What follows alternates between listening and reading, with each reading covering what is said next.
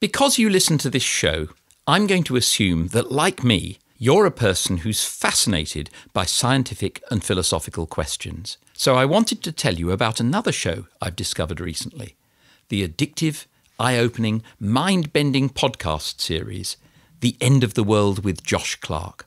Josh Clark is co-host of the absorbing Stuff You Should Know podcast. And for The End of the World, he dives into existential risks, ways we humans might accidentally wipe ourselves out with the same technology we're developing now in the hope that it will make a bright future for us. For example, how a haphazard physics experiment could end the universe, or why artificial intelligence could take control of the world, or how an artificially mutated virus could escape a lab and create a global pandemic. This is serious stuff for sure, but The End of the World delivers the fascinating science behind existential risks through an immersive experience with a beautiful original score and cinematic sound design that takes you from a spacecraft trying to navigate interstellar space to deep inside your body to the far future where humans have evolved into a post-biological species who live in digital form. The End of the World with Josh Clark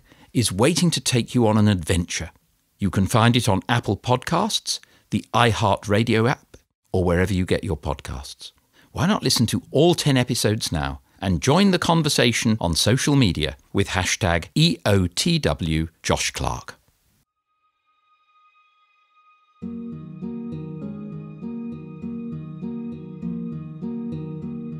Welcome to Futuremakers, your invitation to cutting-edge debates on our changing society with leading researchers at the University of Oxford, recorded here in the Thomas Hobbes Room at Hertford College. I'm Peter Millican, Professor of Philosophy, and our first series is all about artificial intelligence. With AI algorithms now able to mine enormous databases, assimilate information, and learn from it far quicker than humans can, we're able to identify subtle effects in health data that could otherwise have been easily overlooked.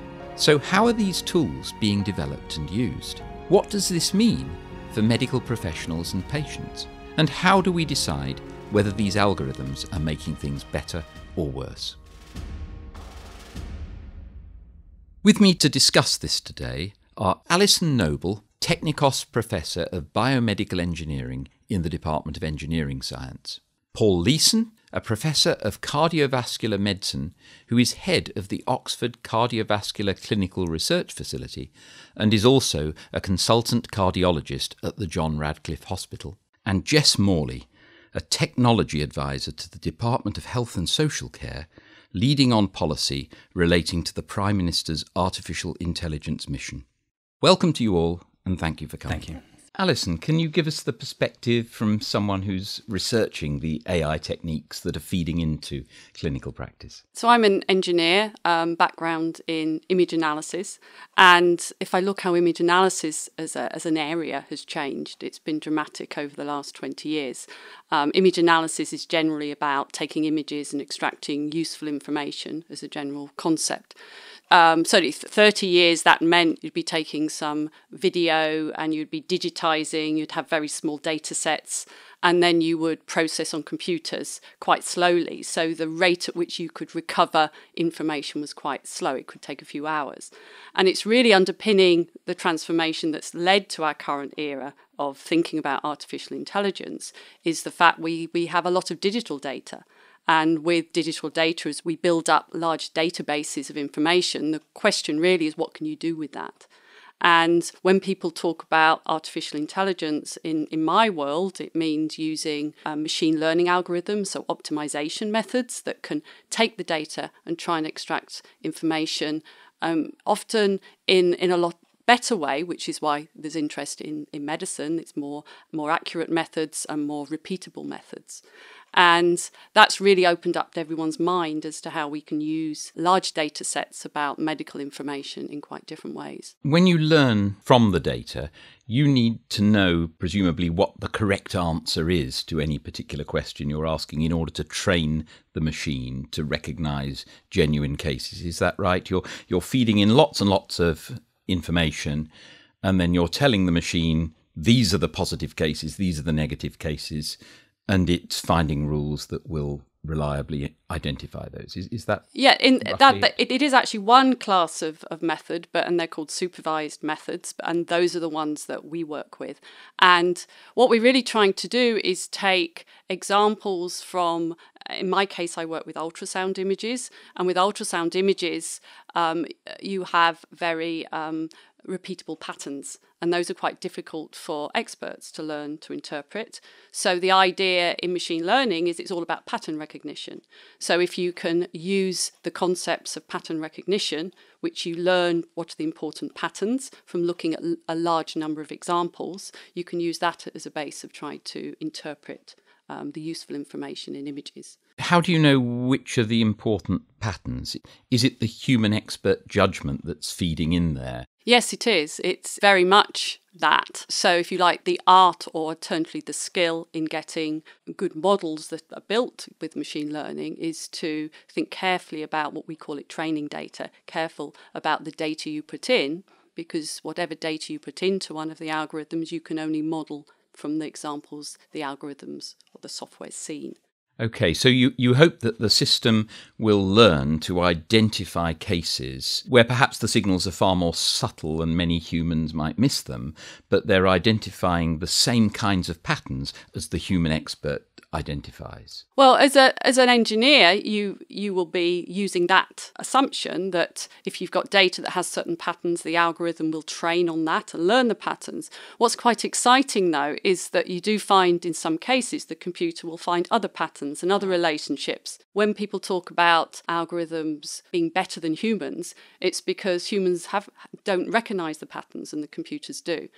We have an example from our own research where we were looking at fetal ultrasound. So we were scanning fetuses and estimating the number of weeks pregnancy from looking at the images from the brain. And these are really quite subtle patterns. Humans can't determine the age by looking at scans and looking at the internal structures of the brain. But we could train an algorithm to learn what the patterns were. So I think there are certain areas where the hidden patterns that the human visual system is incapable of finding, computers can actually recognise those patterns, and you can put those to use. Right. Presumably there you do have hard information about the actual age of the fetus. Exactly. You know that by some other information. So you have a database in which you can associate the true age with the image, and you learn essentially a mapping between the two. Might there be cases where you would want to feed back information, for example, let's take the case of ultrasound, from later in the pregnancy? So, for example, it might turn out that there's some pattern which you can identify fairly early on, but then you find out later is correlated with certain good or bad outcomes later in the pregnancy. Is that a possibility? Is that happening? Today, we don't know how to do that, but exactly those sorts of questions are the research, the academic questions that people are starting to do. And why the time is right to do that today is because of the availability of data. As an engineer, I don't solve those problems on my own. This is where the interdisciplinary aspect works, of working with people like Paul, and in my case I work with obstetricians who do understand the data and have the other derived information. We're trying to understand how we can fuse the information together to be able to do that. Jess, do you want to bring in the sort of policy perspective on this a bit? Yeah, sure. So I think the Prime Minister's mission's wording is how do we use innovation, data and artificial intelligence to transform the way we prevent, diagnose and treat chronic disease. And then I suppose there are a few things within that. They're looking at the use of how you can use artificial intelligence in pure diagnostics, as we've talked about. But then there's also this sort of question that came up a second ago, like what are algorithms better at doing than humans? And it is that aspect of taking in huge volumes of information and working out the patterns. Now, yes, that does have an impact in direct diagnostics, but also from our perspective in sort of back-end operational efficiency. So where can we learn that the more sort of mundane tasks of clinicians can be automated? Where can we learn to operationalise and maximise things like patient flow within a hospital so that you actually release more time for the clinicians to be able to focus on the areas of people where they really need care? Because I think we need to be quite careful in these discussions that we don't become too technologically deterministic. It's not necessarily the tech that's going to transform the way that we do those things.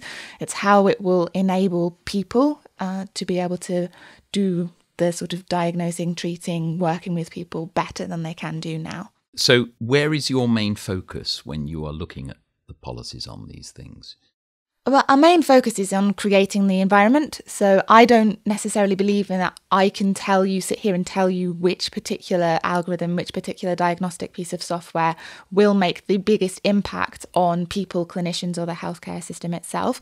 What I can do from a sort of policy perspective and what we can do as a system-wide thing, it's definitely not something that I can do by myself or the Department of Health can do by itself, is create the environment in which these technologies can thrive, particularly so that they're safe, have a balanced regulatory framework. I think that's really important, that word balance. We're not trying to stifle innovation in this space. We want to support it, but we also don't want to create an environment where we let something go rogue and it damages trust before this stuff has really even got off the ground. And so it is that creation of an openly competitive marketplace environment for technology where we're really focusing the policy at the moment. Paul, you've been working as a clinician in the area of ultrasound and so Indeed, forth, yeah. for quite a few years now. What changes have you seen recently? Jess has been talking about ways in which practices could change, time being released from some tasks as automation takes place on others. What's your view on this? I could take an example from my own experience. So I'm a cardiologist, and one of the most commonly used imaging tests to understand cardiovascular disease is echocardiography, which is a form of ultrasound, basically using sound waves to look at the heart. The beauty of it as a technique is it's very easy. You can do it at the bedside, you can do it in the GP surgery, you can do it in remote locations. So it's used very widely. But it takes a certain level of skill to be able to both acquire the images. You have to be able to make sure you're looking in the right place. And then when you've got the images, be able to interpret what they actually mean. So I think one of the really interesting areas of how technologies like these are beginning to impact echocardiography in particular is that there is some very nice work being done by groups, including Alison's group, where you're looking at how you can train individuals to acquire images better. There's some very nice work being done looking at how you can take those images and within a few seconds you can get automated measurements from your ultrasound images that previously would have taken a cardiologist or an echocardiographer 10 minutes to do. And there's also really interesting work which we've been looking at in particular the last few years, which is how you take those ultrasound images and look at what happens to that patient over the next year and understand whether you can actually start to predict outcome for those patients. And using AI techniques to take those ultrasound images and extract novel features so you can understand which are the high-risk patients and which are the low-risk patients for future treatment. And it has been a research piece for a lot of the time in the last few years, but actually it's reaching the point where it's actually becoming a real reality in the next year or two, that these tools will start to be available in clinical practice. I'd pick up on Jess's point, which is really important, which is that validation is key. So I think a lot of AI techniques are available. There are a lot of readily available software packages which lets you have a play at doing AI. The data sets you have are increasing. There are more and more data available. There's questions about quality of data. You have to make sure you train the algorithms right to handle the data. But once you've got that tool which you think is right, you still need to make sure that that's really going to make a difference to the patient. I think that's a bit of the area of AI healthcare which we're really moving into now, I think. How do you effectively prove that your new AI algorithm, which you think is predicting outcome and therefore you're going to decide what to do with this patient, you can decide whether that patient needs a new tablet or a new operation, how do we know that is the right decision? Historically, we've used big trials, randomized trials, and I think we have to look at whether actually we need to do similar kind of things within the AI space as well, in terms of how you regulate and how you move these tools forward. That really is an interesting area of debate at the moment, how you best design those trials. Is there a bit of a problem there? Because, with randomized controlled trials, normally you select two groups randomly, give one of them the standard treatment and one of them the new treatment, and then see how they do against each other. With AI, my slight worry here is when you apply the AI, you are identifying people far more precisely in terms of their particular needs. Is that right? Potentially. So that's a bit you have to clarify, I think. So you can certainly identify people and you may make decisions on that. But you have to remember these AI algorithms are looking for patterns in data, and it's very much like observational research we've done for many years. So you can look at patterns, you can look at associations in lots of data sets. With very large data sets, you're pretty confident there are really associated. But if you link a gene to a particular disease in association, you can do some statistical things to make sure you're confident about that. But ultimately, what you really want to do is an experiment to know if you alter that, does that alter the gene or interfere with the genetic pathway? Does that alter the outcome in a positive way? So I think hand in hand with what we learn from AI, we will need to develop proper validated ways of showing that we can get benefit for patients through this. Just to come back on that a bit, I mean, what's the appropriate comparator? Suppose you've got some AI system which is purporting to identify specific patterns in the particular patient's echocardiograms, and therefore you have some insight into their particular needs, and you want to test that against some alternative. The alternative presumably is going to have to be a specific diagnosis for that patient from a clinician, because if you just say, well, the alternative is just to give them a sort of absolutely standard treatment without any note of their particular individuality. So I think it's really exciting that it is possible to do that. So actually, I'll take it from my own knowledge of my own research area. So we have a great tool that works with Echo to help us understand and interpret it quicker, potentially speed up patient workflow through a clinic, and provide a better outcome for that patient. We think that works great, but actually what we want to do is trial that. So you can do trials such as randomized cluster trials where one centre starts using the technique, the other doesn't, and you can in real time track what happens in terms of outcome of that patient. If the AI is improving the outcome, then you will see the rates of a particular type of procedure dropping because it's improving your accuracy in diagnosis. You might see, and on top of that, you can then do health economic analysis to show actually this is a real benefit and changes practice. Yeah, it's just to sort of come back on this point around the validation set and do you have to test against a human? I think if you are, in the first instance, when you are developing your algorithm and teaching it, yes, primarily you might want to test it against high level of clinician skill, but there's also what you don't necessarily just want to test the algorithm, you're also validating the data set on which it's been trained. So from our perspective, if we are creating this environment in which it's openly competitive, I want to know if Joe Bloggs in his garage designed an algorithm that can predict hyper and hypo in a diabetic patient before I say, okay, yes, go and release this algorithm on the NHS apps library to the system as a whole. Does that algorithm also work on a population that looks completely different to the data set that you trained it on, where you may have trained it on an entirely London-centric data set, which looks very different to a group of people in rural northern England? And it's that validation as much as the validation of the algorithm versus clinical skill that's important as well. There's another point as well in terms of what you're evaluating against. Again, it's not necessarily expert versus AI. So it makes good headlines saying AI can read better than the expert doctor. But we also know, certain ultrasound, there's a huge variability on how good you are at ultrasound in terms of different centres. That doesn't make it necessarily bad, but there is a variability in expertise.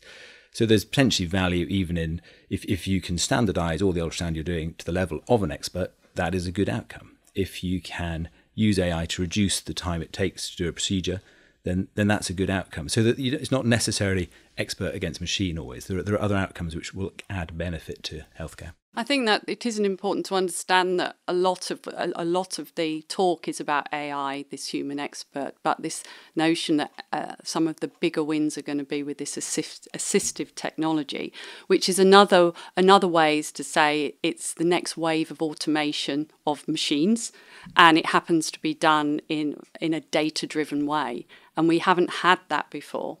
And this isn't just in healthcare, it's elsewhere. It's the notion that really everything we're talking about in a class of AI algorithms are supporting people in making decisions.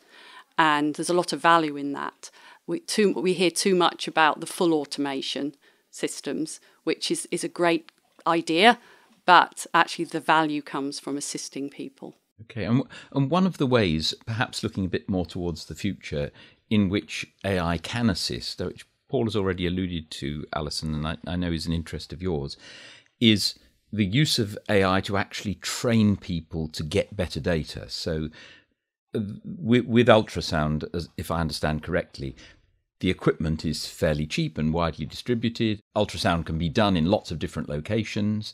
And the bottlenecks are both expert interpretation of the data, but also making sure that it's done well. It's a great technology that's changed with time, but because it still requires expertise, you often have people who are specialists actually using the equipment. Because of that, that limits the applicability of it to support medicine, is that you often will go to certain units where they are ultrasound specialists. And the reason is because of the difficulty of capturing images and interpreting them well and getting good quality data. So where the machine learning, the artificial intelligence can help is to try and mean that you make those processes easier. And if you do that, you can think about other people starting to use ultrasound. And that's not going to necessarily take any jobs away. This area is a very good example where there's a shortage of workforce who are trained in this highly skilled profession. So the way it's perceived, including in the field, is that it will just allow the imaging to be used elsewhere. And in healthcare, that has potentially dramatic changes could come with time if you think about skills being moved into other departments. But that takes time, and as Jess said, you've got to think through all the consequences. If you could take an ultrasound probe into community care to a GP, and you could think about the idea of diagnosing breast cancer, you could say that's great, but then you've got to think of the consequences of a patient finding out they have breast cancer in an environment where there might not be the support.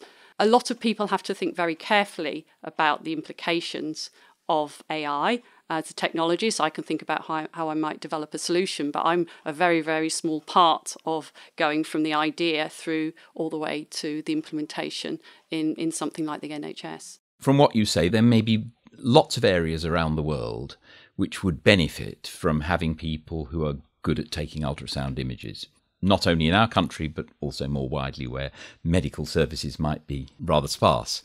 So if you can provide a cheap way of training someone quickly in such a way that they can take really good ultrasound images, you can then provide high quality AI software that's going to interpret those.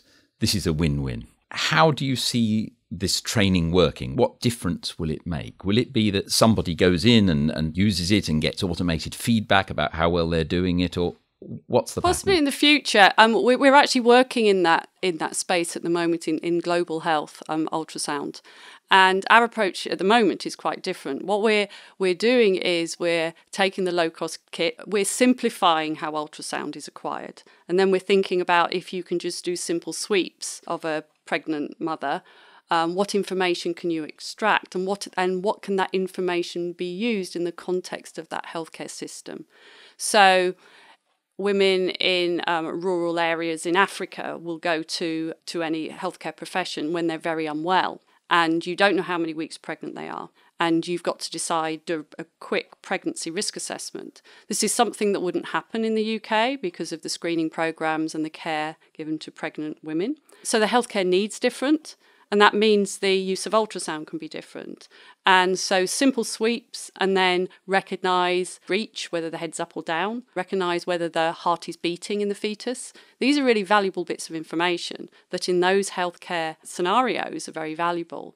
So we're starting with that, sort of simplify the protocol that anybody could scan, and then think about how we could do much more intelligent types of algorithm that would extract different information from today. Maybe going forward that might be useful, but in the UK that would require quite a change in the way we thought about doing pregnancy monitoring and pregnancy risk assessment. And might some of the software actually give real-time feedback to the person who is performing the scan? Say, for example, move the equipment in this way, yes, yeah. Press here.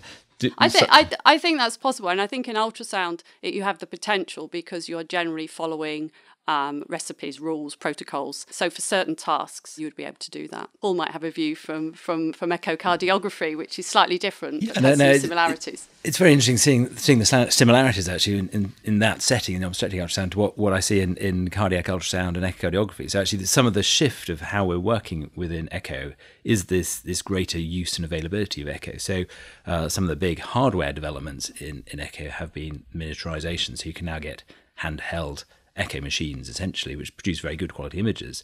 And in some ways, they are replacing the stethoscope in terms of how their use, and they're quite relatively cheap. So actually in A&E departments now and other assessment units at the front door of hospitals, there is a definite increase in use of handheld echo machines. As a result of that, guideline bodies have generated trimmed down protocols of how you should be acquiring images. And so some of those principles are very applicable to those settings as well. So simplified protocols of how you image the heart, augmented with artificial intelligence to increase quantification, give some quick diagnoses, allows use of ultrasound and echocardiography, particularly in areas which it hasn't been possible before. To come back to an issue that Alison raised, I mean, the implications of all this could be quite profound and difficult, impacting on legislative issues as well. Yeah, well, I think one of the interesting implications of that particular scenario is that the patient would, in other situations, have come into hospital, the acute emergency end of hospital. Someone would have decided they needed an echo, and they might have waited 48 hours before they got their echo. And what you can potentially do by augmenting these processes that we're already doing is you can bring it earlier, so they get it at the front door, and you can get a quicker diagnosis in terms of what you should do with that patient. A few years down the line, you'll be able to go into a shop and buy one of these things like you can buy now a blood pressure monitor, right? I mean, is that possible? Yeah, so it is. So you can go online and buy an ultrasound handheld machine. They're coming onto the market, a few £1,000s, couple of £1,000s, you'll be able to get one of these machines. So is this, I mean, I can see a good side and a bad side, right? A more accurate diagnosis and far more diagnoses could mean that you're able to focus on the people who really need it. On the other hand, it might mean that you end up with a huge queue of people who've spotted some tiny anomaly. And no doubt the way one always gets these disclaimers, this seems to be all right, but you better check. The sort of thing, when you get a house surveyed and the surveyor will never actually sign off and say, yes, it's fine. They'll always say, yeah, but you better get an electrician to check the electrics because I don't want to be liable. Might there not be lots of people who use these things who then become more nervous as a result? So I think that's one of the challenges we face, and this is true historically with lots of medical interventions and inventions. Very often when they come through, the concept is they're going to make disease disappear. We have not yet come across intervention which has reduced our healthcare needs in the society. It increases, but the healthcare need increases because actually the benefit of that is because we're healthier and we're living longer. So these interventions really do have a real impact on human life, but it doesn't get rid of healthcare needs. There's still a need to deal with what comes up from it. It's a really, really interesting point. And coming back to where we started with this idea of training, I think it's why we have to think of this as a whole system wide. So there is training of clinicians, whether that be through how you collect the data so that it is in a standardized format so that the algorithms or whatever technology we're using can maximize it. It's also things like if we are talking decision support software and you're getting lots of notifications, there's training of designers as to how many notifications you give to someone before they start to ignore them, and whether that actually then increases risk rather than decreases it through this idea that you're picking up the absolute micro sort of minutiae. And there's a very big debate in sort of the big data world. People have started to hypothesize that we don't really need to take a particularly scientific approach to this. The data is the answer. But actually, when you're taking that big view and looking just at the data and not taking it from a sort of hypothesized perspective, you are running this risk that you're picking up on really, really small signals. And that is a risk to the system. And I think people have been worried about this with Apple Watch and that type of thing. But I also think that's doing a disservice to people. People have always had information about their healthcare. But what we need to do, what we have a responsibility to do, is train people to understand how to interpret information that they are getting and to be able to be a little bit more critical of the information that they receive. If you are Googling stuff, how do you tell what's a verifiable source and what's not? But if we look at the wider world, there are a lot of people who are not particularly good at thinking critically about their sources of information. No, exactly. Are you just preaching to an educated minority who are used to filtering information? No, that is the risk that we would do that. And what I am saying is that we have to be cognizant of that being a risk and making sure that we aren't designing a system in which, if you have that skill set to be able to interpret that information, you can get better access to care. We have to be aware of the knowledge base of everyone and making sure that everyone has access to the right pathway of knowledge that is suitable for them. I think one of the areas we also need to face is how we train our medical workforce to make use of AI technologies, just understanding those.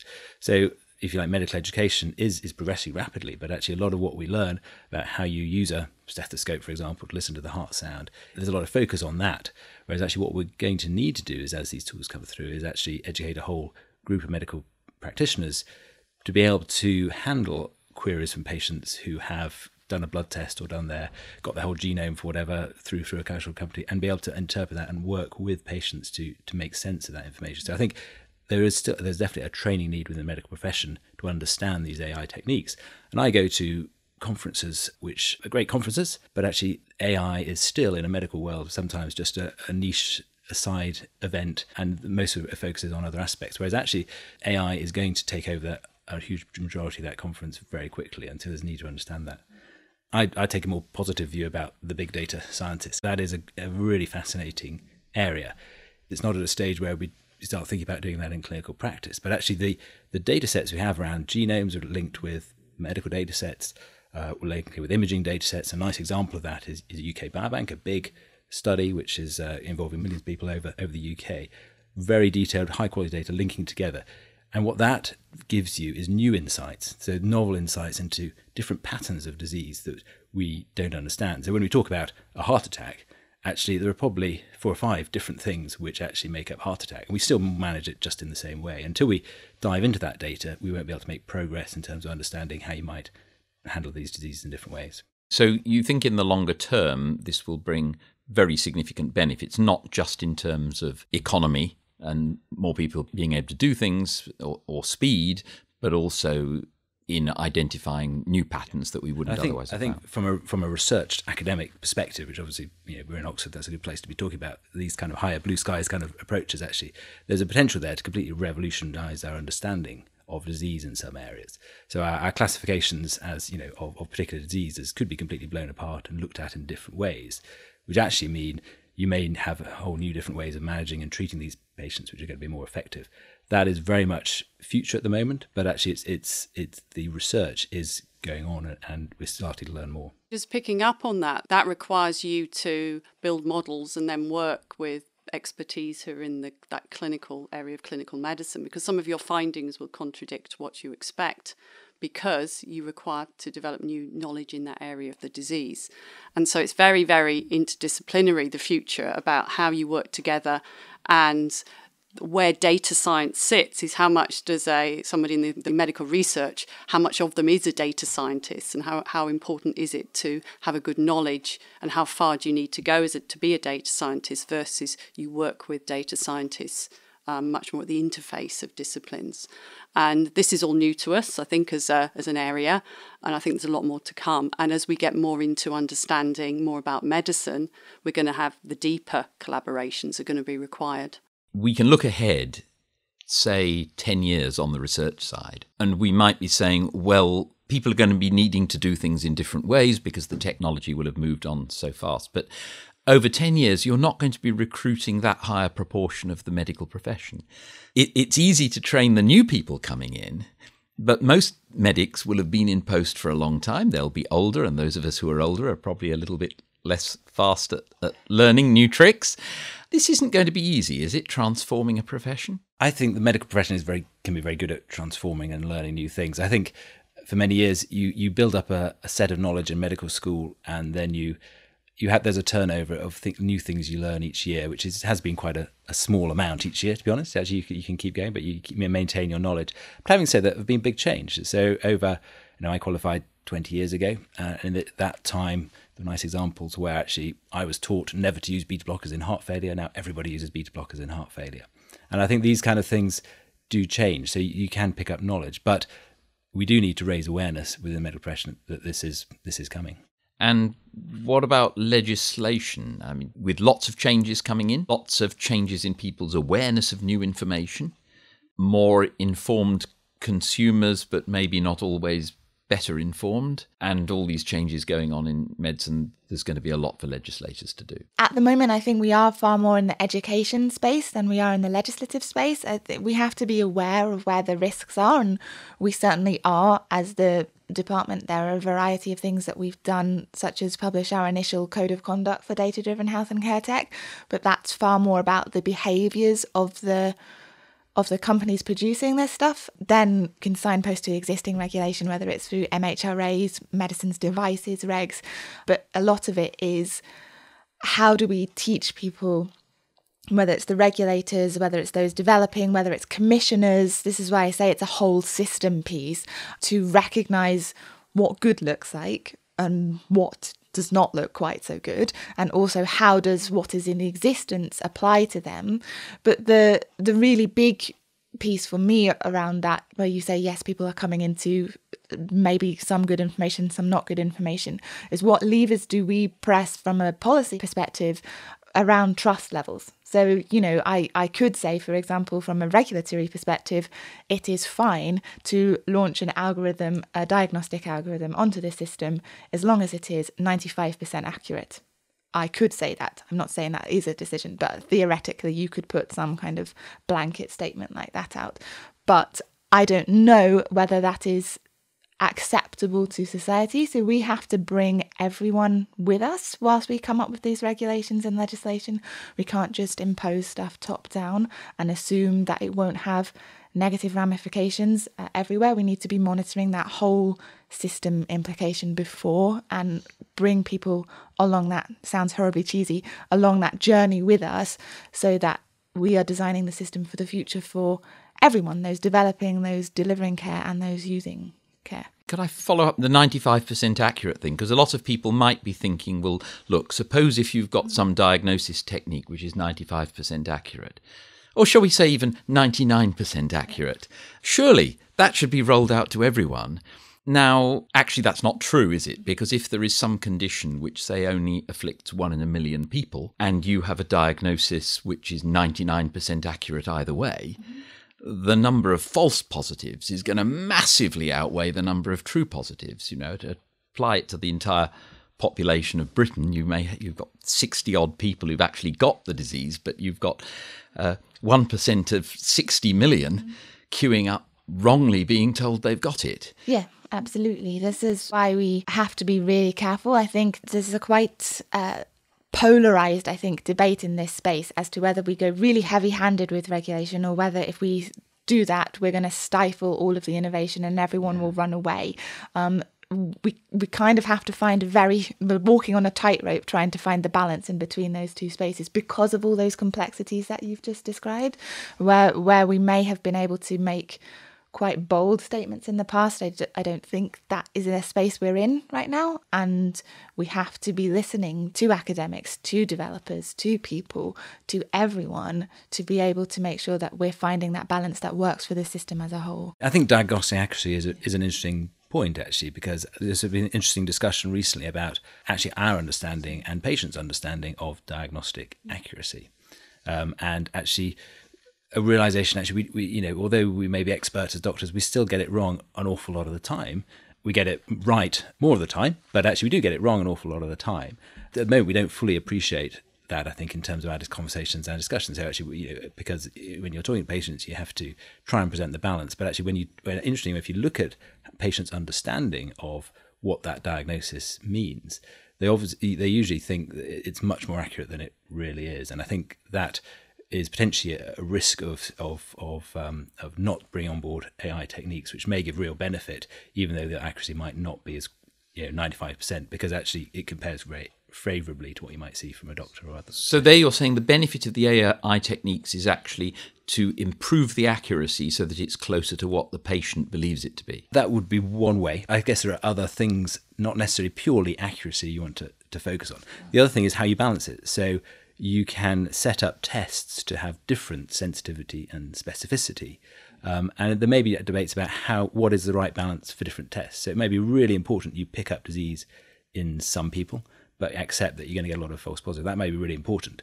But it may be more important the other way around in other stages, that you don't artificially create alarm. So actually that can be adjusted as well within these techniques. So I have a slightly different perspective, but it is sort of reinforcing. So as if an engineer, we take data, we use machine learning AI to build models. And what's really exciting is it's the first time ever we've been able to build models of the real world, meaning real world in clinical practice. And of course, what you find sometimes is that you are building models of things that are pretty accurate or very accurate, and that model is 95%. You can maybe get it up to 96, 97 with your algorithm. But of course, you also measure other processes that are maybe 78%, 80%, which is real world. So then you can't use the 95% as the gauge. But what's really exciting is you've built the first model. And if you start with measuring something, you've got a basis for trying to improve it. And because AI machine learning has just happened really the last few years, for the first time we're measuring things we've never been able to measure before and building models of them. And some of the impact in the future is going to come from the fact we measure things, we find they're really complex, the accuracies are not that good, but everyone knows that is still very useful for decision making. And the exciting thing is then how we build models and move them up and make them more accurate. But if you bring in the regulations that say you have to be 95% accurate, you're not going to be able to work on these harder problems that will probably have more impact in the future. Well, for me, as a researcher, I like thinking about problems in that way. This area that I work in ultrasound, we have the easy task and we have the hard task. The hard tasks we know are hard. They're the ones that are not standardized in all hospitals. So you go from something that only experts can do. If you look across the whole of the country, you wouldn't be introducing techniques that you knew were a higher accuracy, and you could be introduced everywhere. But it's the modelling capability we have that's the real power. Is there a bit of a tension here with the commonly perceived desire for transparency? And I'm wondering if here actually there's an important educational role. That is, maybe the only way of squaring the circle is to make sure that the public have a better understanding of issues like probability.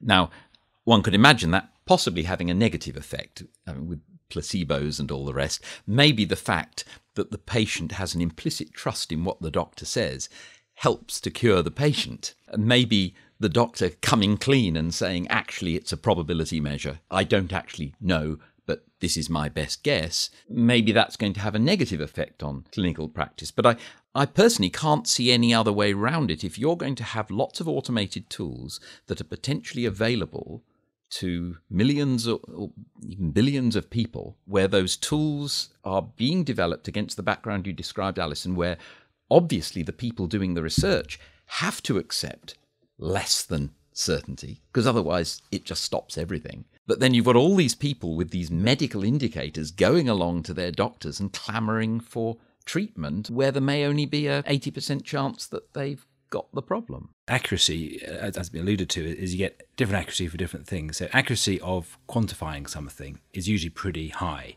If you're trying to get an accuracy of predicting what's going to happen to someone a year down the line, it's not going to be as good. And that's always been the case. You can put in lots of data and information, but actually there's still the unknowns which are happening after the event of your measurement, which you have to take into account, that reduces those accuracies.